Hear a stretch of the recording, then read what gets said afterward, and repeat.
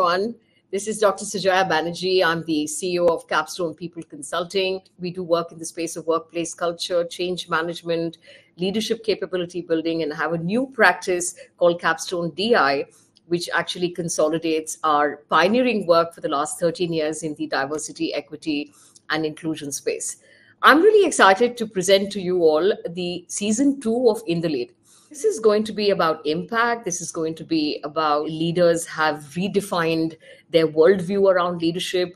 Those who have the courage, like I said, to be able to think differently and impact the world and people within organizations differently. So I'm hoping that you will get a lot of innovative ideas through these conversations, and I'm hoping you're going to take away many nuggets that will inspire you to lead your life differently. With that, very excited to present to you In the Lead season 2, and I'm excited to be able to bring to you Sunil Dutt, the president of Reliance Jio Infocomm, who continues leading an organization that is disrupting this industry, which is indeed disrupting and manifesting leadership in so many different innovative ways. This group is doing things differently, and we want to learn from them. Sunil Dutt is a veteran in the telecom industry with over 30 years of experience in the technology industry. Before joining Reliance Jio Infocomm, he was working as an independent consultant and as a business leader and facilitator for Asia markets. He was also managing director for the Canadian smartphone maker BlackBerry India and has been president at computer maker Hewlett Packard in his earlier jobs.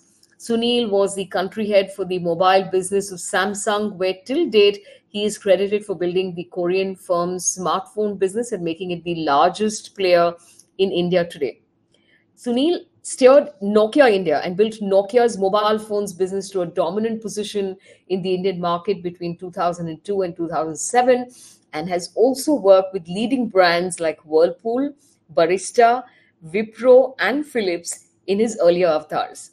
We are delighted to present Sunil Dutt, president at Reliance Jio Infocomm Ltd, in the very first episode of In the Lead season 2. Hi, Sunil.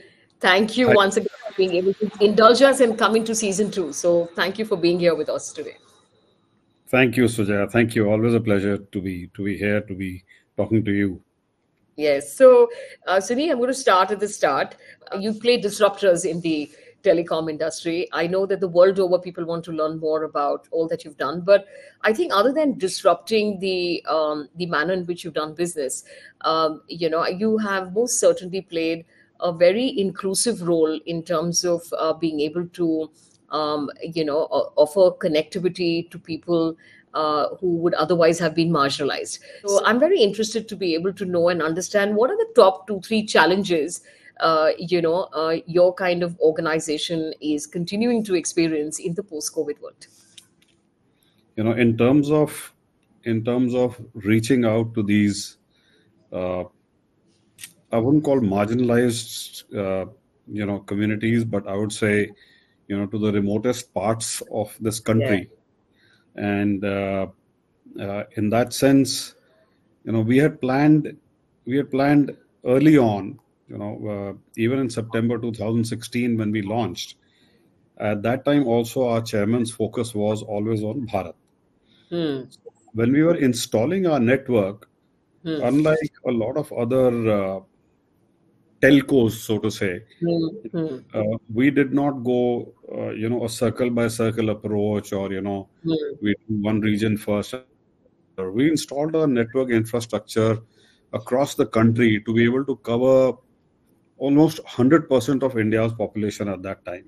Right. And at some places, there were people who maybe were not able to still use the full benefits of our network. And those were probably because, there were maybe initial thoughts about affordability. Then there were issues of the availability of handsets and issue of availability of mobile devices at an affordable price point. Which, possibly were, factors which they couldn't overcome at the early stage, because smartphone owners quickly moved from 3G into the 4G technology and VoLTE, because they clearly saw huge benefits of doing that. And they were experiencing things which they had never ever experienced in terms of not just connectivity, but also in terms of a whole lot of information that they Oh could yeah. get access to, Oh yeah. and the Oh yeah. way they could express themselves as a Hmm. result of that connectivity. Yeah. But as I said, the focus for us and for our chairman, who kept relentlessly pursuing this, was to be able to make mobile broadband internet accessible Hmm. to people in the rural heartland, in the Yeah. Bharat, in the real Bharat of this country.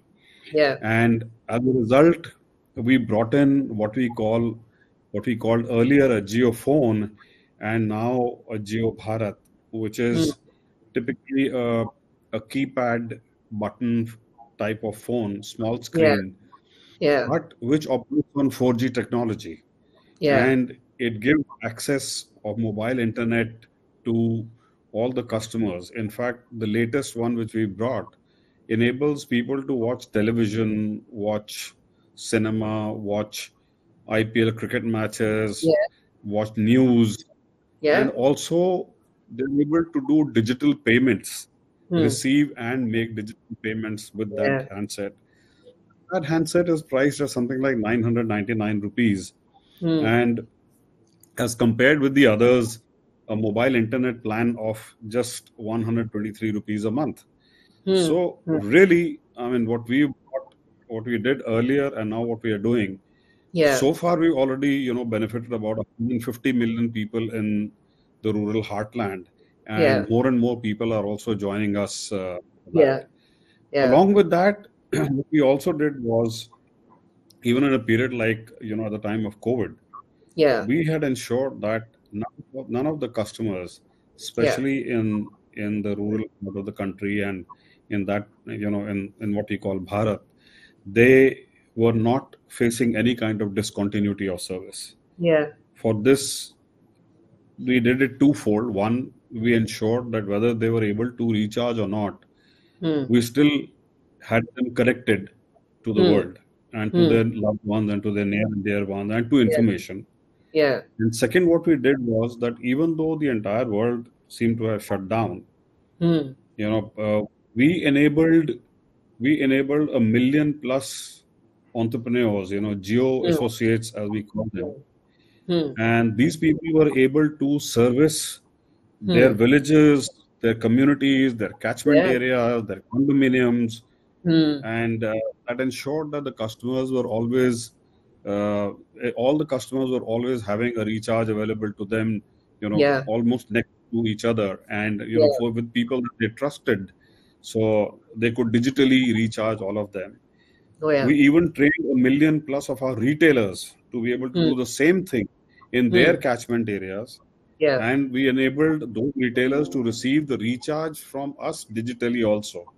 Right. So we did all of that, and ensured that everybody, not one single customer, would drop from our network, whether they Hmm. were able to pay for it or they were not able to pay for it. We ensured that during the COVID period, they were all there, Yeah. and we keep them connected. Right. And since then also we've been kind of accelerating across the country, not just with 4G, but now even with 5G as a technology, and we are taking 5G even into the rural part of the country. So, Hmm. and the kind of response that we are getting is really amazing. Yeah. uh, to your question of you know What challenges did you experience post the internet? challenges, honestly, I don't think we've been seeing any challenges. Hmm. uh, what we have been seeing is a lot of opportunities Yes, I by can see that. facilitating these consumers to make the right decisions for themselves, Yeah. enabling them to get connected with the world, with the Yeah. environment around themselves, with the latest technology, with innovations.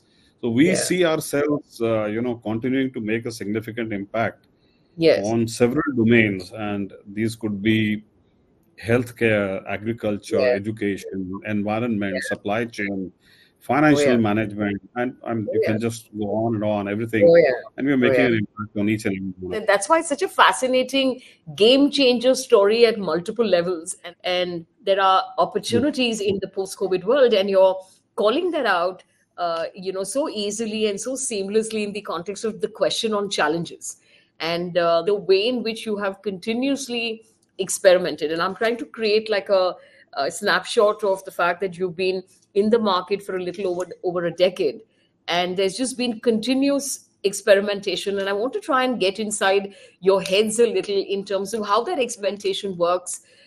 Is there a consequence for no action in most organizations? Even if they're talking about experimentation, there isn't an appetite for failure. What is the environment around trying something and then failing and then trying it again and then trying better and then hitting momentum? And now you seem to have really hit that momentum in a very significant way, where you don't even see any challenges because you're only seeing opportunities around you. So describe that process a bit for us, because it's very apparent from the outset. Yeah. So, couple of things I would like to, say. One, we recognized early enough that, and what we saw, and what we saw unfold in front of ourselves is that during and post-COVID, businesses have been transforming at a very rapid pace.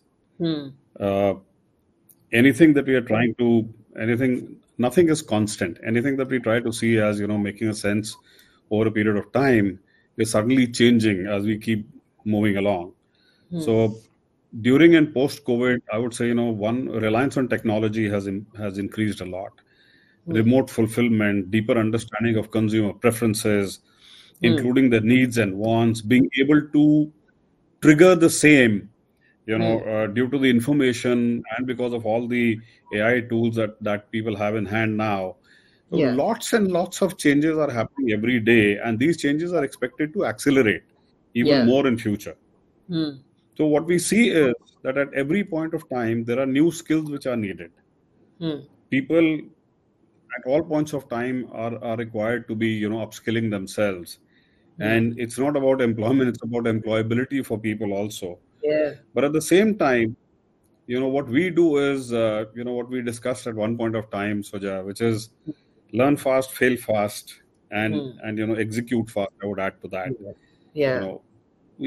We set extremely stretch goals for ourselves, which are seldom achievable. I'm being honest here, seldom achievable. But one would imagine that people would get discouraged by not achieving them. But that's not the case.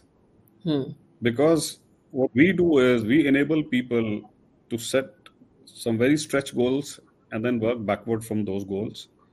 Set targets and timelines to be able to reach there, and set the teams that are required to reach there. We tend to miss them at times, but we keep supporting and we keep encouraging the efforts which the people are making towards achieving those goals. And so long as we know that there is a work which has gone into it with complete sincerity, there's a lot of innovation which has gone behind it, there is a winning mindset which has gone behind this infinite game, we emerge winners. So we even disrupt our own thinking in that sense. We are not limiting ourselves. So we kind of define what is needed to be done, we redefine what is needed to be done, we make changes halfway. And one of the reasons for that is because there is so much of engagement at all points of time. You succeed, you come back, you fail, you come back, you share the learning at all points of time.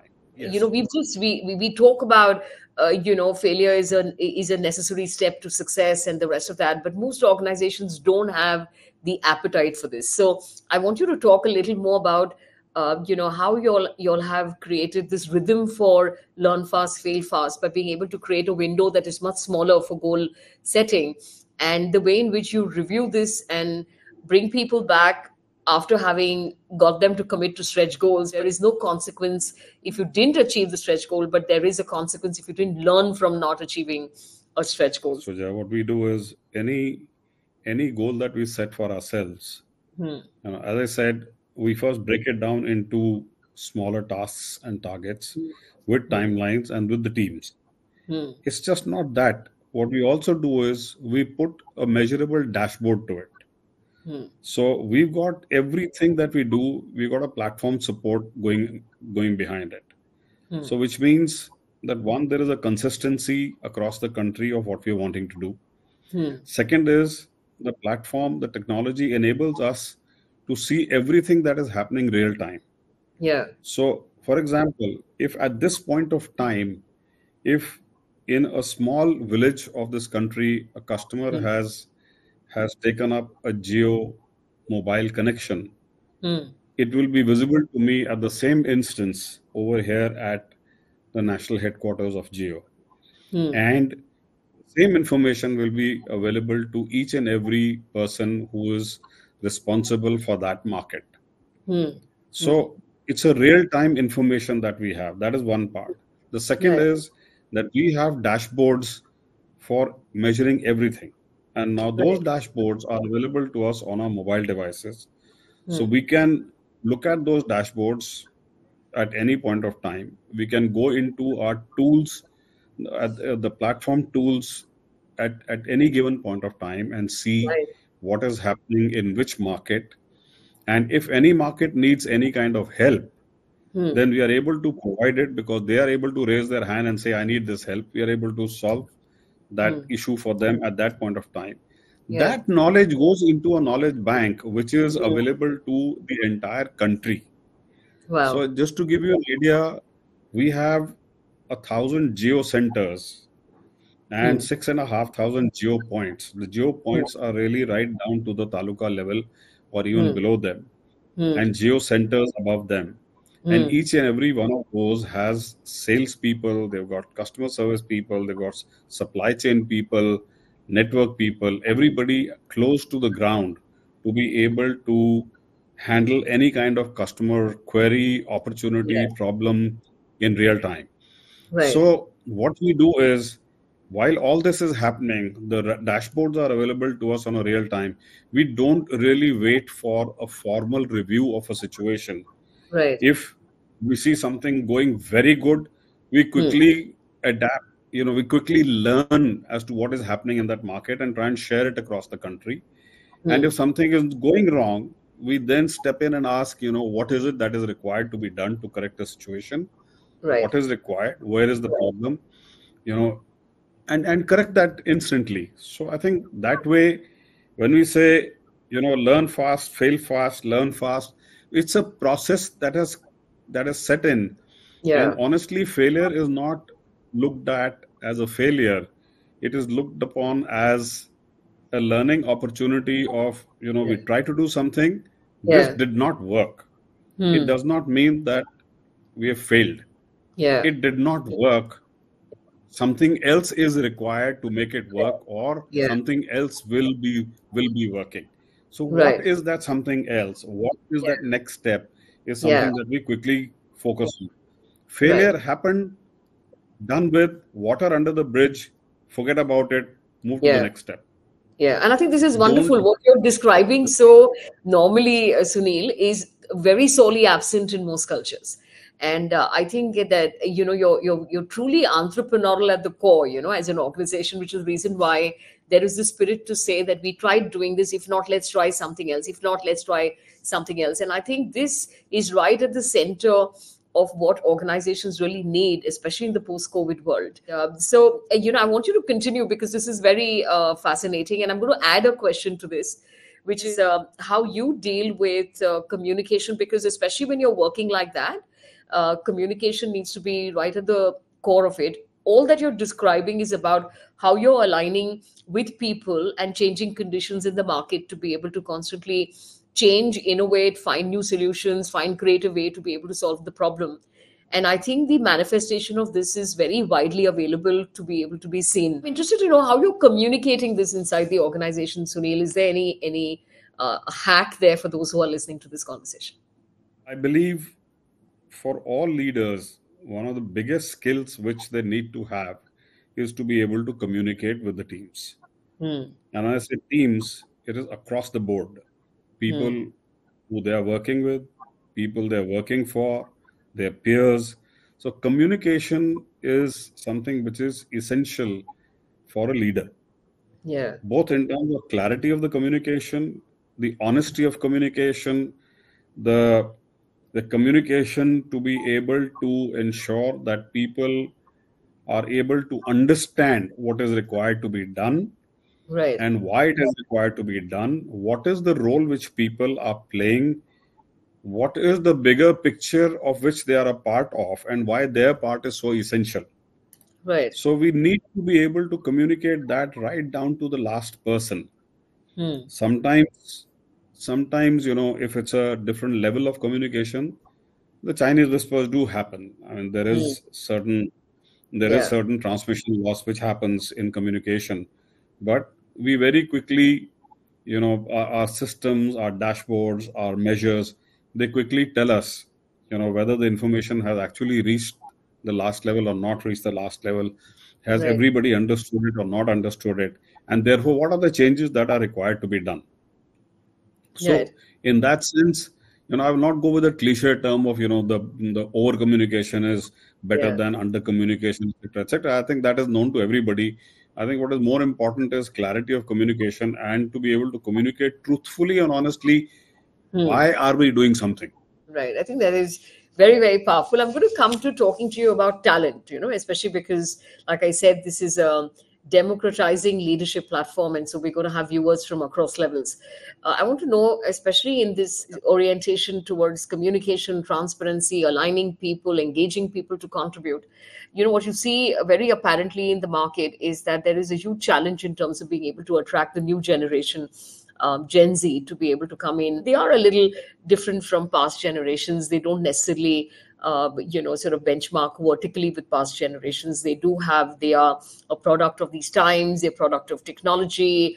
They've lived in the digital era forever. They don't know a life which is without the kind of access to technology.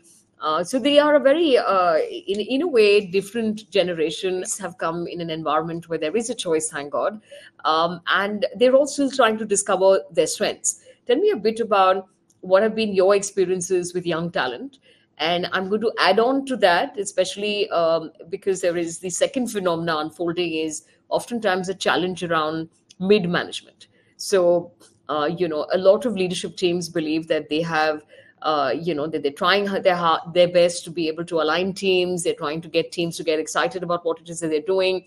But they really believe there's a delta there in terms of being able to develop mid-level talent, which kind of cries out loud for coaching, actually, but as a culture, because how did we end up having mid-level talent which is not up to speed? This is typically the group that's the millennials who are at mid levels within organizations. And then you have the Gen Z at the entry level. Your experiences with both groups and how you're keeping them aligned and engaged at Geo. Okay, so very interesting question, that one, Sujaya.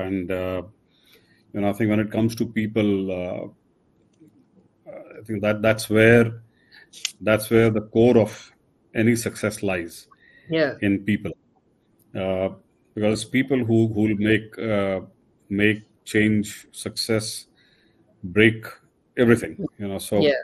it's people. Everything is to do with people. So again, our chairman again, and I refer to him again and again because he is so passionate about young talent. And to bring in young talent, he is very passionate about young people because they come with no baggage. They come with confidence which is required to take organizations forward. They come with ability to be able to state their minds openly. They come with ability to think and act much faster because they have access to technology. They're not riding those tigers. They're comfortable with it. They are aware of the world much more. So the young talent is something that we are constantly trying to attract and retain and train and ensure that their innovative power really helps the organization. And they are the ones who are really running our engines. In terms of the middle level people, I think they also form the strong backbone, strong and flexible backbone for an organization, because these are the people who are motivated to use their thinking power, bring in new ideas along with their young teams, because they not only belong to the present world, but they're also dealing with the next set of generation, which they are more closely connected with, and Yeah. they are able to contribute toward not only thinking but also towards execution. Hmm. So it's in that sense, uh, we have several young people, Hmm. in the leadership positions, because the potential which they've been showing in Hmm. terms of thinking, in terms of acting, in terms of acting ahead, in terms of coaching young Hmm. talent, and in terms of giving confidence and direction to the teams. So age really doesn't define Hmm. who's going to be at what position in this organization. It Right. is the person's capability that defines who's going to be at what position. In spite of the fact that we've been now almost 7.5, 8 years in the market, we are still a startup. Hmm. The way we Hmm. think, the way we are executing, we are still a startup. Yeah. And because of that, our young people, our young talent, our mid-level people, they are able to think and execute much faster, Hmm. and they are able to come back, and the leadership is able to support them by Hmm. constantly getting engaged with them. Personally, I would say our experience with the younger generation has been extremely good. What do you look for when you call someone high potential? So when you said that we give early opportunities to people, can you describe specific behavioral traits that you're looking for, or certain things that you see in their persona which is getting you to feel confident that they can handle a bigger job? So give me a sense on that.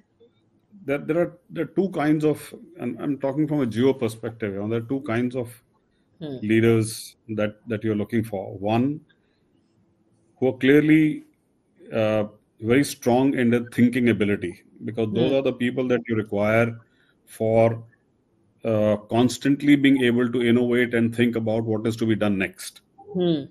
Hmm. Or if there is a particular way of doing things, how do I innovate in that to be able to do that better? Hmm. And then you require leaders who are great at executing. Yeah. It is wonderful if you can get the same talent in both. Yeah. Sometimes you don't, but then even if you don't, people that we are looking for, even if they are good with execution, they also need to be having a great mind in Hmm. terms of strategizing that execution. Yeah. So people with thinking ability of being able to look around them in terms of what all are the influencers on our business, and Yeah. within those influencers of the business, how is it that they need to work towards ensuring that the next step that we are planning to take has been thought through, maybe the next 3 4 steps, so that the next step that we are taking is in the right direction. Yeah. How do we strategize the execution? So Yeah. it is not just being good at only thinking or strategizing, but also executing, and Hmm. being good at executing. That matters, Hmm. for people to be getting into leadership positions. Yeah. There will be different opportunities for different people. As I said, people who are capable of thinking and strategizing, they need to be in certain positions. People who are great at executing, they need to be in different positions, Hmm. and they need to be able to individually, collectively find, if they have the mindset to be able to look for opportunities, look for Hmm. solutions, Hmm. look for how to communicate them. Yeah. They are comfortable working with teams. They're comfortable with technology to be able to make technology work for them. Yeah. They're comfortable in being able to adapt to different circumstances. They're Hmm. able to adopt the influence of future technology roadmaps, their Hmm. ability to understand what is happening in the regulatory environment, Hmm. financial environment, technology Hmm. environment, even Yeah. fashion environment, Yeah. innovation trends, etc., etc. So some of these, if we recognize that there are people with this kind of talent Yeah. for Yeah. different positions, who have these different requirements, then those are the people who are offered that responsibility to be able to Yeah. take it forward, execute Yeah. it. Yeah. If they're able to take it up, run with it, very good. If not, we always are constantly looking at what support we need to give to these people Hmm. so that they are Hmm. comfortable in terms of executing it. Yeah. Yeah. Any coaching, any mentoring which is required to be done, we do it we do it very informally. There's nothing like, we make the person sit down and say, "Acha, okay, you're not doing this correct." And we just say, okay, what is it that you require? Where is it that you require it? Are you able to look at it this way? This takes me to something that you just spoke about right now, which is around harnessing market opportunities, which is a function of nimbleness and agility, basically. Now, I know that practically every organization is talking about it. It's a buzzword, just like innovation is, and all are looking to see how they can change the rhythm of execution in the organization to become more agile. Now, there's lots of threads there, but you are clearly, harnessing the outcomes of being agile as an organization. So, what are your insights, or if at all, hacks that you might want to give organizations So that I are think for struggling to any, become agile? Yeah. so I think for any organization, so yeah, to be able to be agile and to be able to take quick actions, I think what's critical is information. Hmm. One, Hmm. so one is information which is coming back from the market, Hmm. information related to customers, to consumers, to people. The second is information which is internal Hmm. in terms of what is it that the organization is working on, what is it that the organization uh, is setting itself as a goal for the next, Hmm. 5 years Hmm. and next 5 months and next 5 weeks. Hmm. I think that information is very critical for everybody to be able to perform, Hmm. and that is something which all successful leaders are good at in terms of sharing. Hmm.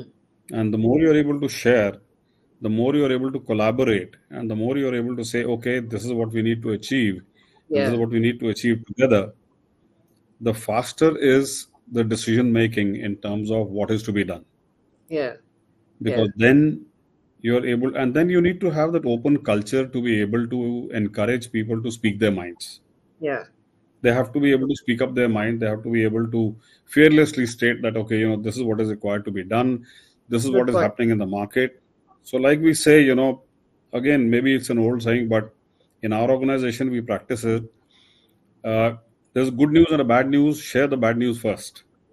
Good news Okay. can always wait. Hmm. Share the bad Hmm. news first so that we are able to take corrective actions. Hmm. Because anything which is a bad news is going to impact the customer experience. Yeah. So that needs to be attended to much faster. Yeah. Good news is great.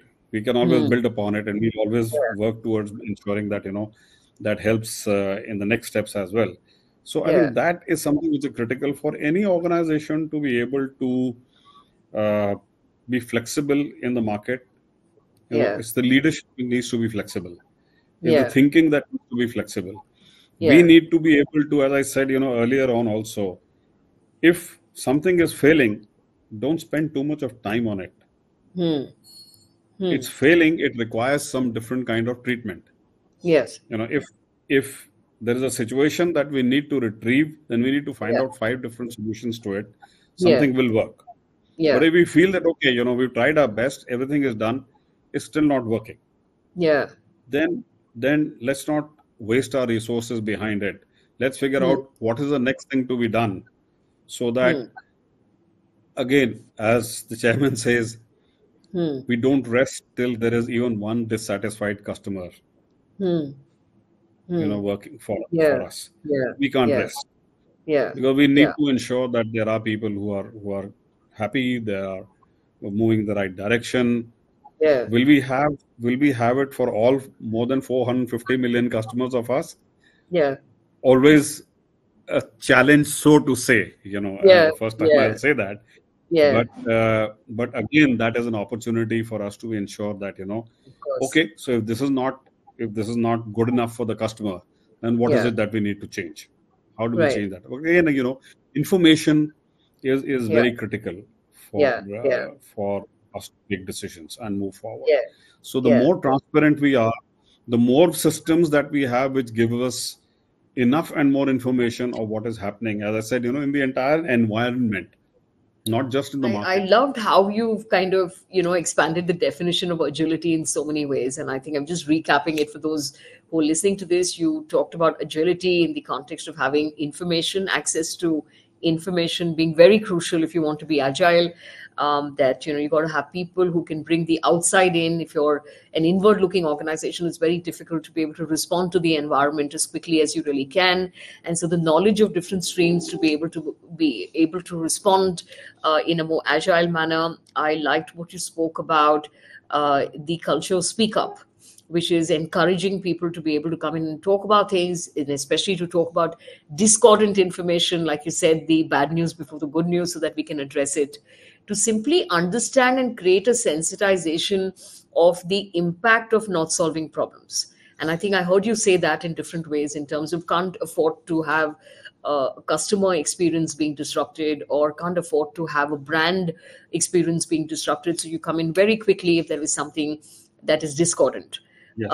And that, there got to be people who know how to harness opportunities and solve problems on their feet. I'm interested to move this forward in terms of asking you an important question. We are recording this in the month of June. This is when a lot of young people come into organizations and start their careers. You want to tell someone who's starting their career in 2024. So do you have like a message for young professionals who are still in Yeah. college, or planning to apply shortly, or those who are already joining the workplace in 2024? What I would like to tell them, Steve Jobs' famous speech, those words Yes. echo in my mind all the time, which is stay foolish, stay hungry. Hmm. That keeps echoing in my head. Hmm. And, I think all young people who are starting off, whether you're starting off in jobs or whether you're starting off in your businesses, I think it's important to learn from that. It is important to remain like that.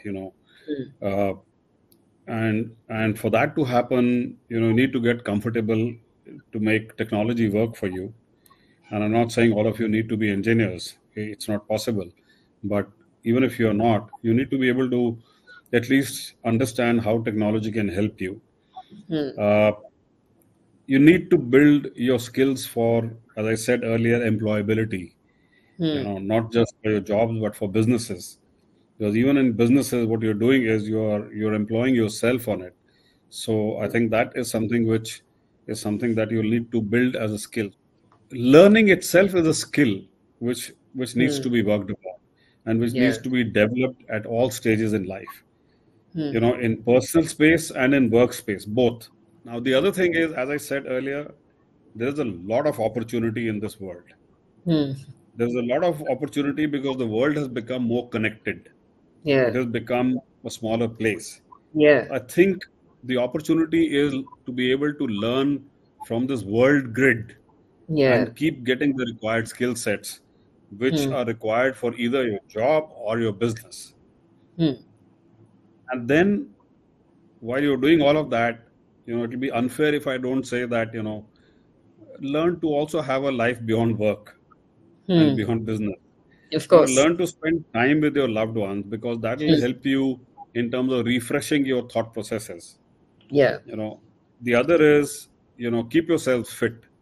Hmm. You don't need to develop six packs or something, but keep Hmm. yourself fit physically, Hmm. mentally.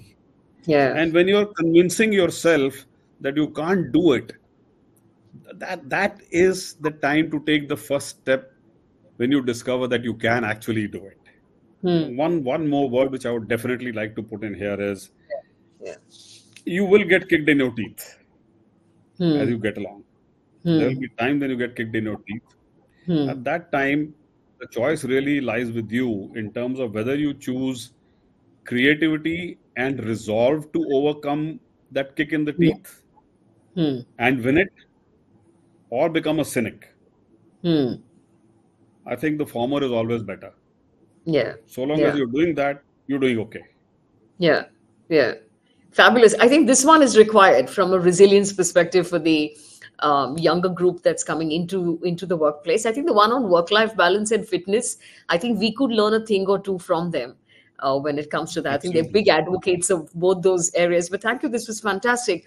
I'm going to only let you go after you answer one more question for me, which is This is catering to, those who are working for MSMEs or leading MSMEs or leading startups. I mean, all that you've been able to achieve as a manifestation of great entrepreneurship. What would you like to leave as a message behind for those who are leading MSMEs and those who are leading startups?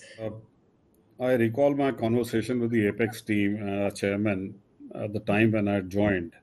And this is for people who are not just, going to be running their own MSMEs, but also people who are going to be working in the corporate life.